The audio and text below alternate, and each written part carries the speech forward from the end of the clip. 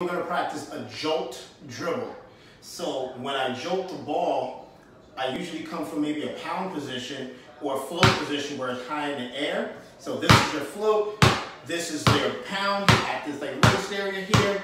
Here's the pocket, but now we're going to work on a jolt. A jolt dribble is when I do not release the ball to come up past my knee height or even my ankle height, and I make sure that I pound my elbow down as quick as possible for another quick dribble.